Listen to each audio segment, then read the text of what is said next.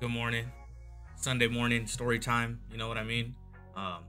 No camera because I don't really like to do the camera stuff.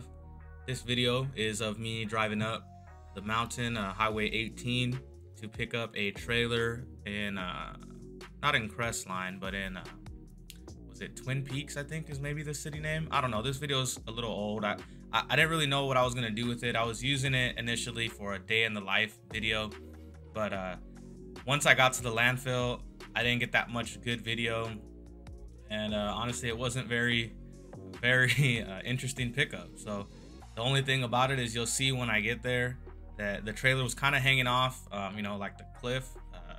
It was a pretty tight squeeze, but other than that, it was a very empty load. Oh, that's what happened. I didn't take it to the landfill. It was an empty load, so I took it home and I threw it in another trailer, and I didn't even empty it. So anyway, I wanted to talk today, my Sunday morning story time to you guys about my biggest mistake renting out the dump trailers. It was just like in my face, this happened, and will I be able to recover from it? Obviously I did, but I definitely at the time really considered whether or not I wanted to keep doing this business. But I mean, it's like this. Like, have you ever started a business without the full knowledge of just how bad it can actually get, and then you've been so excited to start working for yourself, and then you have one mistake that can end it all, right? So this video will explain the time that I actually felt like that and what I did to overcome it. If you're new here, be sure to subscribe. Our community is literally unmatched. I have a nice little following on TikTok, but I think that spending time here on YouTube is much more important, as the people that are here, my 600 plus subscribers that are here, they care more about the content than the people on TikTok. So anyway, we're gonna go a little Sunday morning story time, and yeah, here it is. All right, so just imagine this. It's a beautiful Monday morning. The trees are treeing, the birds are birding, and the tweakers are tweaking. All right, it's July 26, 2021, and I'm staring at my 2-month-old trailer. Right, I bought it brand new, and the frame is bent. The frame is bent. I'm more frustrated than ever with myself. Nobody else. I bought the trailer brand new in May 2021, quit my job full-time to go into this trailer rental business in June 2021, and now it's July, and my only trailer has a bent frame. So when I started the journey, right, I didn't expect to do YouTube. Please excuse the lack of video regarding this incident, and honestly, I was so frustrated with the situation. There's also really a lack of usable photos. I'll do my best to immerse you into the story, but there's hardly any video and a few photos. I mean, 1 or 2 photos. All right, so let's rewind. 5 days before this mess, my business phone rings. It's a nice woman. Let's call her Julia.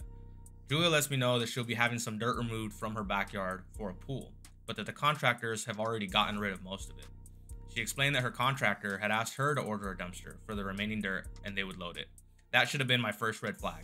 Why would the contractor ask her to get rid of the remaining dirt, or like a small amount of dirt, if they've already gotten rid of most of it? It was nowadays I would think about that as my red flag, but at the time I just said, okay, that makes sense. She let me know that she found my dumpster company on Yelp, and after the terms were explained to her, she'd be willing to do it, and the contractor had already let her know that the dirt would not be that much since they had already got the majority out. My terms at the time were pretty bad. I mean, it was definitely in their favor. I think I charged $250 with 2 tons included, and I only charged, I think, 50 a ton over, or 45 a ton over, with no max. So I don't know how much this load ended up weighing, but in theory, let's say if it weighed 8 tons, 10 tons, there was no max. She would only have owed $500 max, even though that's double the capacity of the trailer. So nowadays, that's better in my side. But I know you can see where this is going. So I'm not, stupidly, because I'd never done a job with dirt before, I went straight to Google, like everyone would, and searched how much does dirt weigh. It said that dirt should weigh about 2,000 pounds per cubic yard, and that in my head, quick math says that her contractor had said that there was about 3 yards. So quick math says, like, what, three yards, 6,000 pounds. Because of that, I asked Julia to prepay for 3 tons, and I'll do it. So I think I charged her probably like, let's say $350. Actually, I'll post up the invoice for her, the original invoice right here of how much I charged her. I don't have it in front of me, but this is how much I charged her. I sent over my contract, which she signed, and I dropped off the trailer sometime around 8 a.m. on the 24th, which was a Saturday. Real quick, do you need a contract for this business? Check out the link in my description, or wait until the end to see how you can get my rental agreement and access to my private dumpster rental Discord group with hundreds of members. All right, so when I dropped off the trailer, everything was normal. I did everything as I normally would. I was scheduled to pick it up Sunday evening. When I turned the corner, actually I take that real quick. So Sunday morning, right? So I dropped it off Saturday. Sunday morning, I was at a family function with my cousin and my sisters.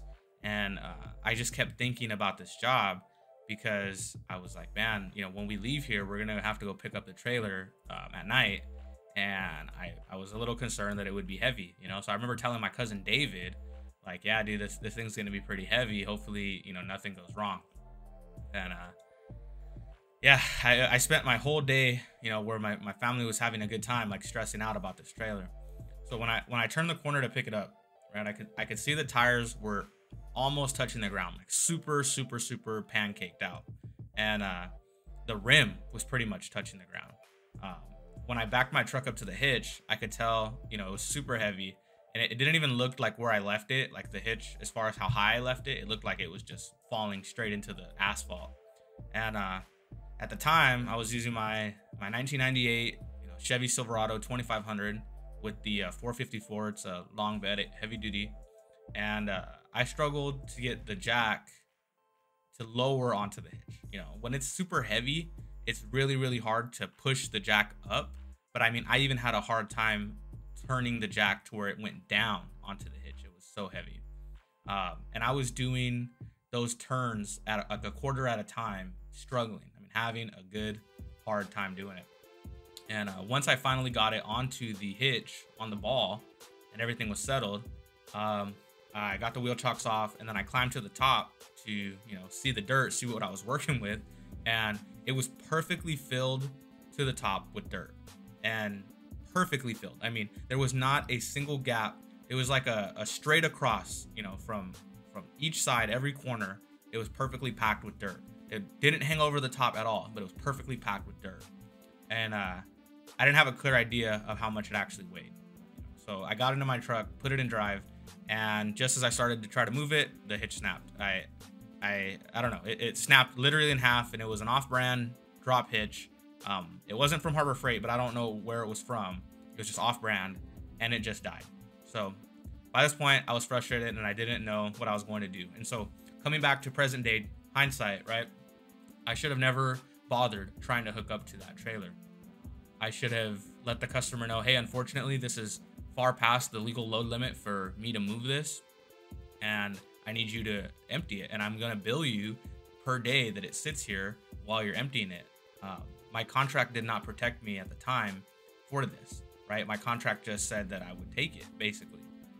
My contract didn't say that if it's over the legal load limit that I won't take it, and they're billed per day for how long to keep it until it's in compliance. A lot of things that I do now that I realize this event helped me, you know, make sure that those wouldn't happen again. So again, I was super frustrated. I didn't know what I was gonna do. I had a friend offer to come with his Duramax to try and move it, and I agreed. He came out, and by this time it had already started raining pretty hard. So I have access to a piece of property that I can dump dirt at, probably 30 minutes away from this job site. And so I said, I'm just gonna take it there and not deal with the hassle of taking it to the landfill. And the reason why at the time, or even now, I don't really take dirt there is because I make more money when I take it to the landfill, and I let the customer know that, hey, if it's going to the landfill, it costs money. So normally with dirt, I would try to take it to the landfill unless it was my personal, or you know, a situation like this where I didn't have the opportunity. My buddy arrived, we got the trailer hooked up and took off to the spot. And so his hitch didn't break. He has the same hitch that I use now, the B&W drop hitch. And that's the reason why I bought mine, because I was like, all right, you know, this hitch obviously can handle some weight, even though it says that, you know, shouldn't load it that heavy. I know that this trailer was far heavier than what it could do. And again, like I said, hindsight, I realized that big mistakes. I mean, probably, like I said, this was the biggest mistake I've made probably in any business that I've done in my career, because I now think about just how dangerous it was. And so I'm telling you guys this story not to just tell you about how I messed up, but I'm telling you guys this story so that hopefully you will not make this same mistake, because I realize now that it was a terrible, terrible idea, and that there was easier ways to handle it. And I was making a huge mistake, and I know it was dangerous. So it was a pretty sketchy trip. The trans temps were getting super high. Obviously, his truck was extremely squatted, like frame to tire the whole time, basically. Trans temps were getting pretty high. We did pull over quite a few times. This 30-minute trip took us about an hour and 15 because of the rain. And yeah, it was raining. You know, I'm talking about how dangerous it was. It was also freaking raining. It was just all bad. Everything was all bad. And so it was sketchy. Yeah, the trip was sketchy, but luckily we made it just fine. And, you know, by this time it's like 11 p.m. So I'm done with the whole ordeal. And that's another reason why, you know, it was a little more okay, I think, for us. I'm not saying that it was okay what we did, but I'm just saying that it was late and there was not a lot of cars on the road, especially because it was raining. Again, I know it was a terrible idea. You don't have to tell me in the comments. So I get the remote hooked up to go and dump the trailer, and of course it's too heavy to lift. You know, I don't know what I was thinking. Again, this whole situation was just I didn't know what I was doing, and so because I didn't know what I was doing, I tried to dump it out, and obviously that didn't work. And again, it's raining, so it's a lot heavier because the dirt is now all wet.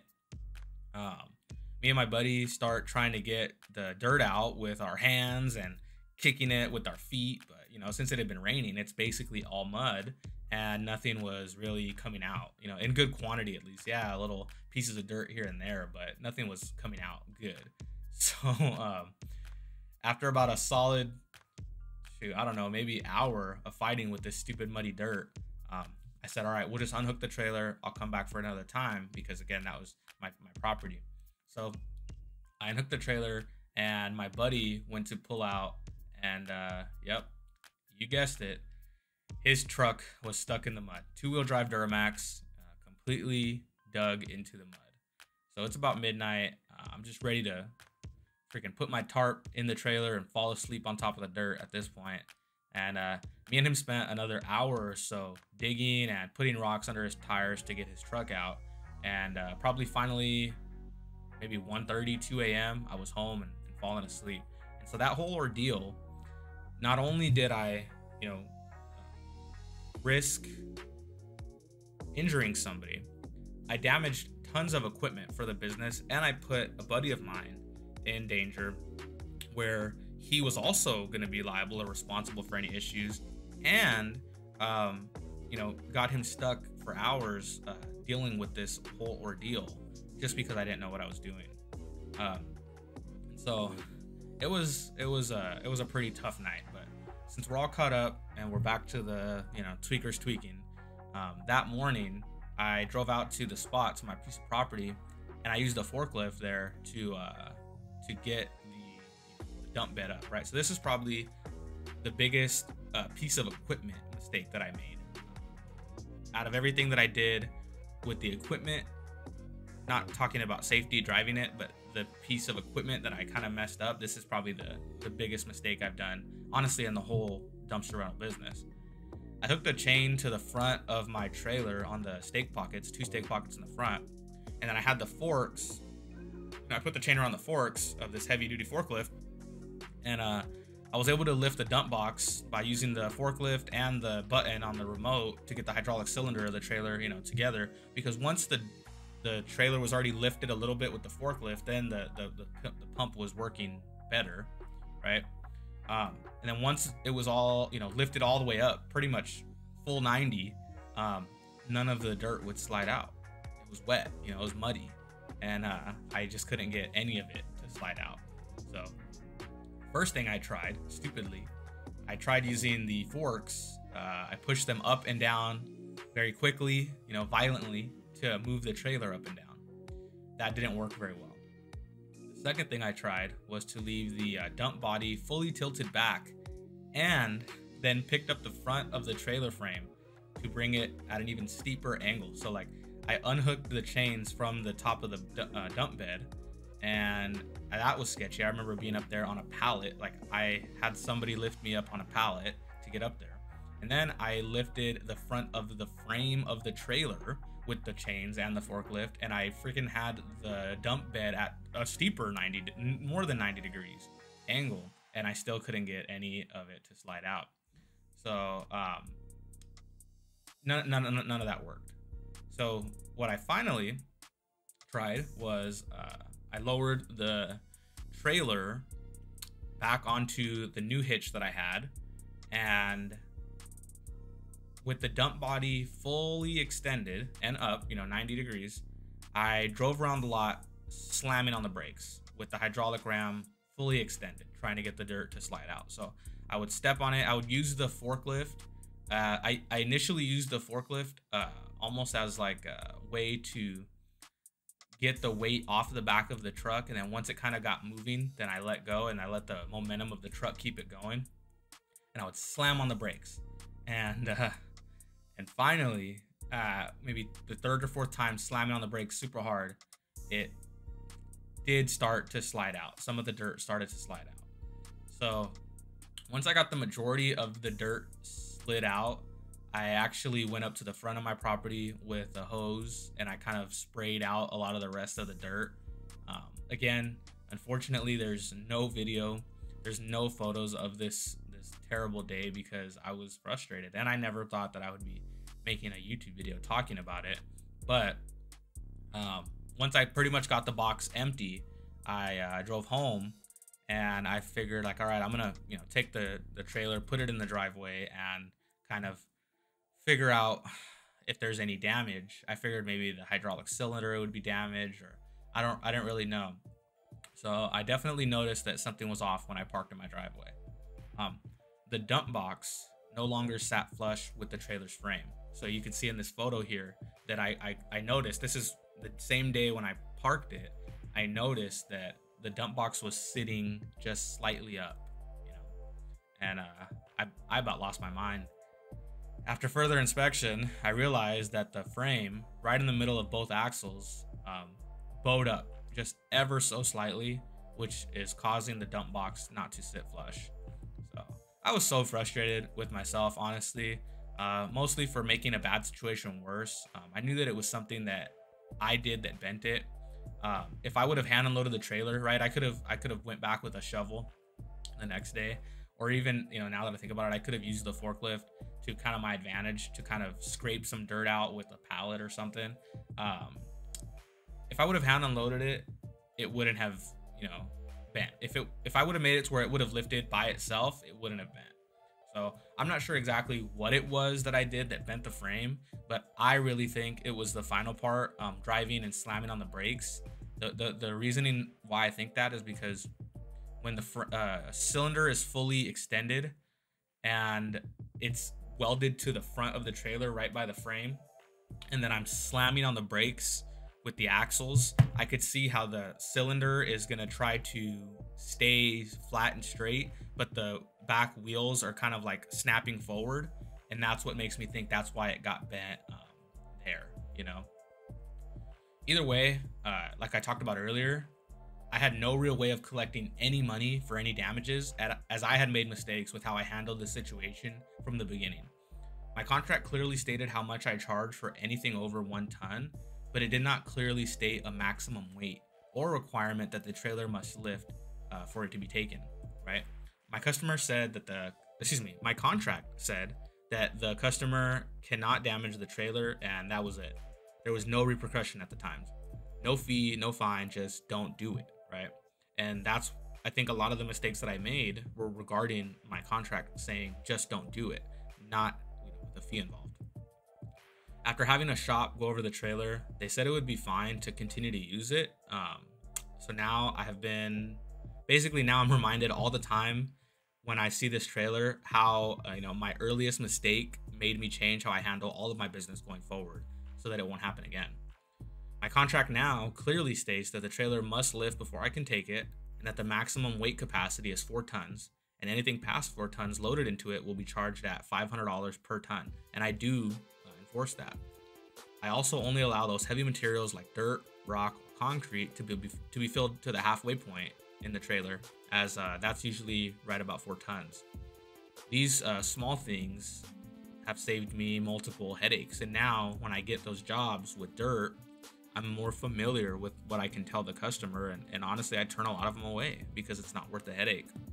And it was definitely a learning experience, the whole thing. I sat there thinking, is this the business that I want to continue doing?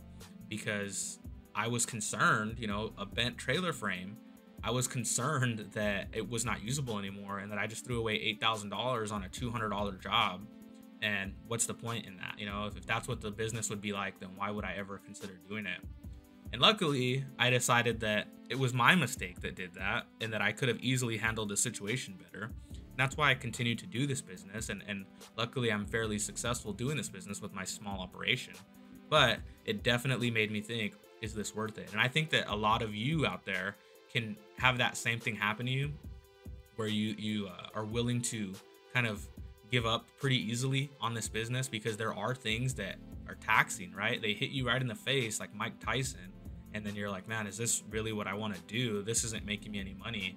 But I would just say that go through everything twice and check it off with your freaking expo marker, because who knows what things that you missed and what you could be doing better that maybe that wouldn't have happened. Like, I fully acknowledge that this was my fault. It's not the contractor's fault for completely overloading the trailer, even though they know they shouldn't have done that. It's definitely not the customer's fault for letting them or for booking it, because she was just doing what she was told. It's my fault. I'm the business owner. It's my business, and I should have known what I was doing to make it better for all of us, right? For a better party for everybody. And because of that, I didn't charge the customer a cent. I did explain to her what went on, because she saw us out there for over an hour trying to get it hooked up, and she saw my trailer hitch break. So after everything was all said and done, I let her know, like, hey, unfortunately, Julia, the trailer frame bent, and it was a pretty taxing job on us. But I understand that it's not your fault. Unfortunately, I'm unhappy with your contractor because they knew they were gonna abuse my equipment. But unfortunately, there's nothing I can do. Trust me, you guys, I read over that contract a bazillion times to try to see if there was anything I could try to get her for. But it just wasn't in there. So I said, I'm gonna send you an invoice for $1. If you feel like tipping me anything for the hard work, go ahead. If not, it's completely understood. So I believe, I think she tipped me $200, which, thank you. I ended up giving my buddy a few $100s just for helping me out. But it definitely was mistakes that could have been easily avoided, right? So, I mean, thank you guys. Thank you guys for sitting here listening to my long 25-minute, biggest mistake that I've made. If you're still here, go ahead and leave a comment down below that you made it to the end, and tell me, what city, state you're from, and if you do the dumpster rental business already, or if maybe you're considering doing the dumpster rental business. And if you don't want to tell me that, just tell me what you like to eat for breakfast, and we'll completely confuse the comment section, because there's just going to be a bunch of breakfast talk down there.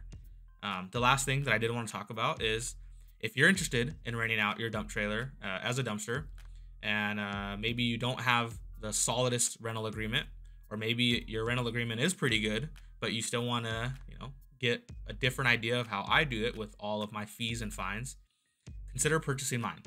So you can purchase the contract that I use that has all of my fees and fines regarding all the misuses of the trailer and everything else as a legally binding contract needs to be successful in this business. If you buy the contract, it also grants you access to a private dumpster rental Discord group with me with hundreds of members, where I'm active every single day answering basically every question that is asked. And luckily, because there are people from all around the country, You get multiple answers from people that might be exactly where you are, helping each other out as well. And what I really like about the group is that every so often when people are overbooked, that's where we also hand out the jobs. So when I'm overbooked, I look for somebody in there that's local to me to give the job to. Maybe you want a little bit more of a personal conversation. I also offer a personal one-on-one consultation where I am willing to do a market analysis for you. And of course, it also comes with the contract and the private group. So you can find the link to buy the contract in the description below, or by going to buymeacoffee.com and searching for me, Elite Equipment Rentals. You get an amazing value just by joining the group. There are hundreds of people from across the country in there, all starting to help each other with the same stuff. Definitely consider it. Thank you very much for watching. Please like and subscribe for more, and have a great one. Thank you.